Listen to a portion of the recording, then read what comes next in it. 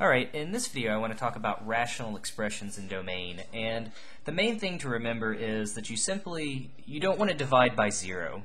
Dividing by zero is undefined, it's not a number, we can't make sense out of it, so that means it's bad. So the basic thing we have to do is figure out what, if any, values of x will give 0 in the denominator, and if there are any, we'll leave them out. Okay, so not all rational expressions have restrictions on the domain. There may not be anything that gives 0 in the denominator, but for my examples, all of them will certainly have restrictions on the domain. So, okay, so again, just a rational expression is just a polynomial divided by a polynomial. So here I have 3 examples, and what I'm going to do is just look at the denominator of each one, set it equal to 0. The solutions to that equation will be the values of x that I have to exclude. So for part A, if we want to find the domain of x minus 2 over x squared minus 2x minus 35, hey, I just set the denominator equal to 0.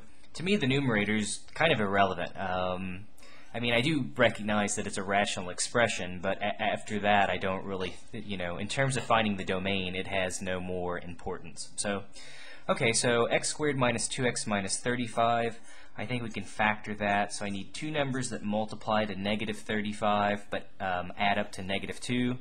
So I think some combination of 7 and 5 will work. Since the middle term is negative, that means the bigger of these two numbers gets the negative sign. So, alright, I think that looks like a correct factorization, and now we simply set each factor equal to 0 and solve.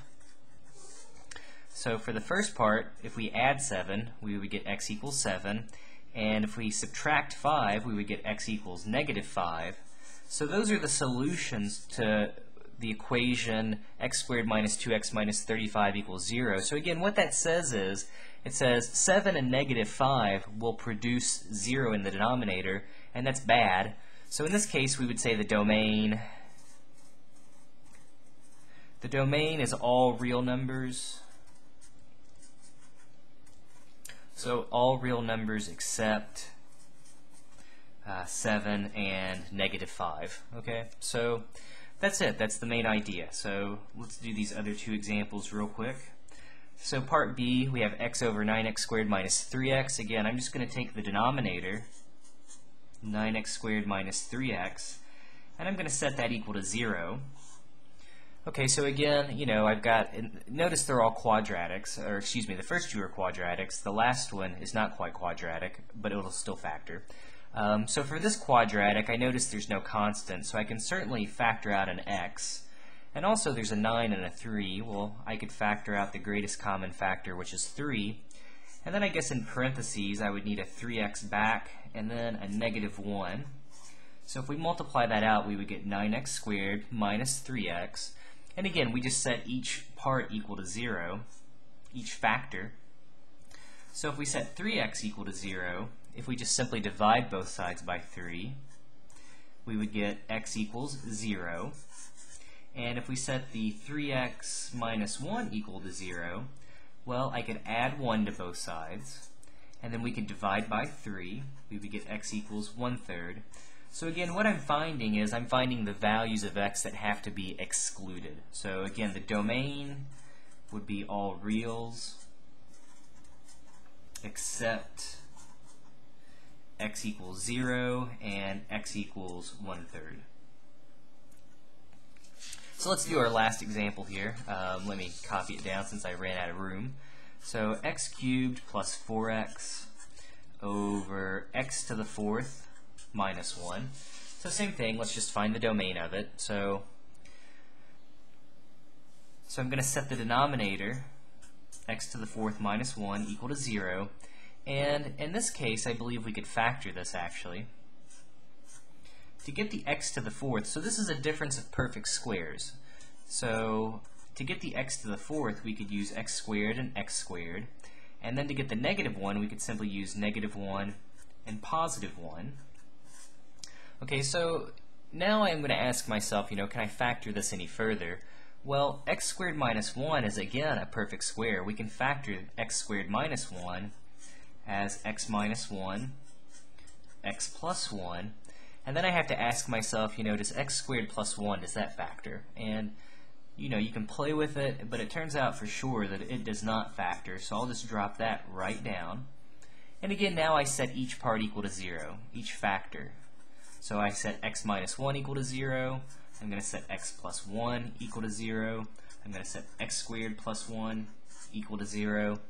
So for the first part, I'll just add 1 and get x equals 1, so that's going to be a value that has to be excluded from the domain. From our middle equation, we could simply subtract 1 and get x equals negative 1, so that'll be a value that has to be excluded from the domain. You can almost reason out, well, you can probably reason out that this last equation doesn't have solutions. I mean, what numbers can you square and add 1 to them and get 0 out? So maybe think about that, but maybe you try to factor it, or maybe you tried to solve it by subtracting 1, and then you tried to take the square root of both sides. But remember, you can't take square roots of negative numbers. I put my minus sign in the wrong place. You can't take square roots of negative numbers. So again, that's trying to tell you that there's simply no solutions to this equation. So it says, okay, the only values that will produce 0 in the denominator are positive 1 and negative 1. So again, it says the domain would be all reals except x equals positive 1 and x equals negative 1. Okay, so nothing too crazy. One remark, notice if we had started with x cubed plus 4x, if we had made it, x squared plus 1, right? That's the part down here that we said, hey, has no solutions. So this would actually be an example, so forget all this other stuff now. If the original problem had been x cubed plus 4x over x squared plus 1, in this case there's nothing that makes the denominator 0, which means the domain would simply be all real numbers. In that case, there would be no restrictions on the domain. So again, a lot of rational functions that you see, or rational expressions that you see, will have restrictions, but not all of them. So just a little thing to be aware of. So, alright, I hope these examples make some sense. Again, this is the basic idea. Anytime you have a fraction and you're trying to do domain, you just try to figure out what makes the bottom, the denominator, equal to 0, and you throw those values out of the domain. So, alright, once again, hope this helps and makes some sense.